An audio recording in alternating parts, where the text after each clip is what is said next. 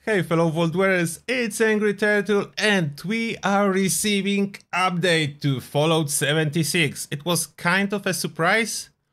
I'm expecting it to be some kind of a hotfix, but we'll see. I didn't read the patch notes yet, so let's dive in. The update size, I would say, is rather on the small side, around 10 gigabytes, so much smaller than full-size updates, but still not a very small one. We have design changes and improvements.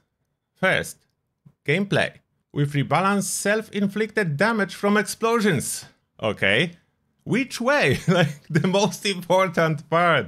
Rebalance into what? Doing more or less self-damage? It's never included. That's a mystery for me. Why is it never included? The important part. Seasonal events. We've added new costumes and rewards to the seasonal Spooky Scourge and Treat or Treat events. Oh, that's cool. I'm curious how many and what kind. It's a mystery. We'll figure it out. Then we have bug fixes and improvements. Power armor and armor. Power armor. Players no longer fail to enter power armor if the lowest charge battery is also equipped to a weapon. Oh, finally this bug is addressed. That's good.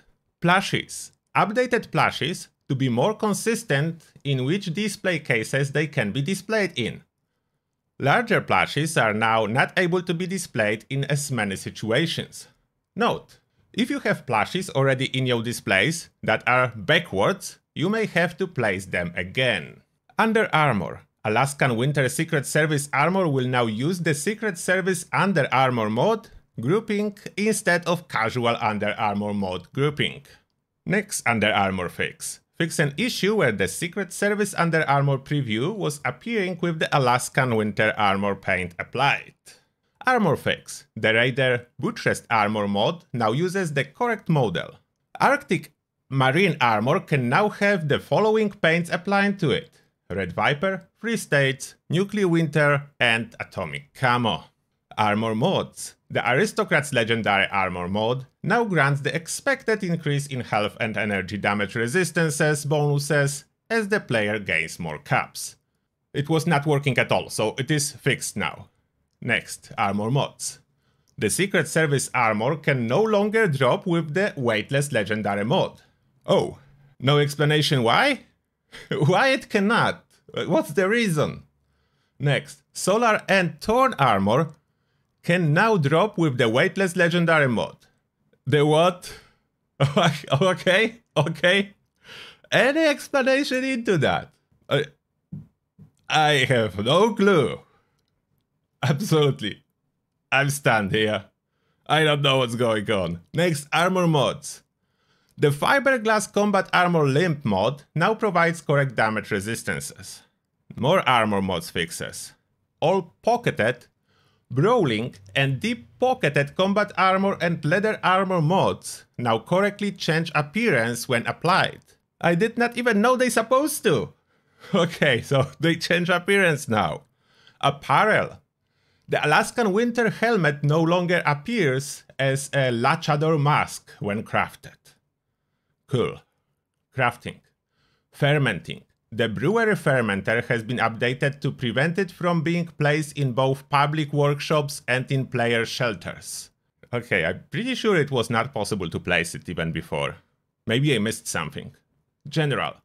Address an issue causing various items to not show up in the crafting menu, such as the Auto Axe, Cold Shoulder, Union Power Armor, Makeshift Ronin Helmet, and Gladiator Mask. Prefab. Address an issue where players could not place items inside Airflight Long Prefab.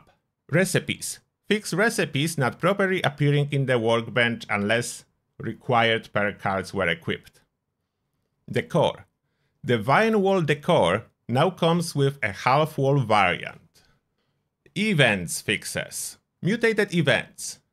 Drop odds for plans from mutated events should be closer to expected percentage chance values after learning either all the rare or all the ultra rare plans. Perks. Cannibal. Players can no longer eat corpses while also using furniture. Weapons, weapon mods. Gamma wave emitter mod now increases the capacity of fusion cores. Oh, cool. That's for the ultraside Gatling plasma and Gatling laser. I mean, an ultraside Gatling laser and regular Gatling laser. Next, ammo. Fix an issue where fusion cores were not showing their condition properly in transfer menus. That's welcome. Ammo. Plasma cores.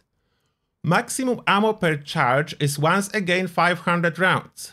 What? It was never 500 rounds. So how is it once again 500 rounds? Okay, was it a buff to plasma cores? It was never 500. Miscellaneous. Ally. Fix an inconsistency in Grandma Janko's dialogue subtitles. So those are patch notes. No mention of Auto-Axe and Union plans not being available from Giuseppe. Are those fixed too? I mean, we'll find out after the maintenance. For now, this is everything for this video. Thank you a lot for watching. I wish you an amazing afternoon and see you in the next one.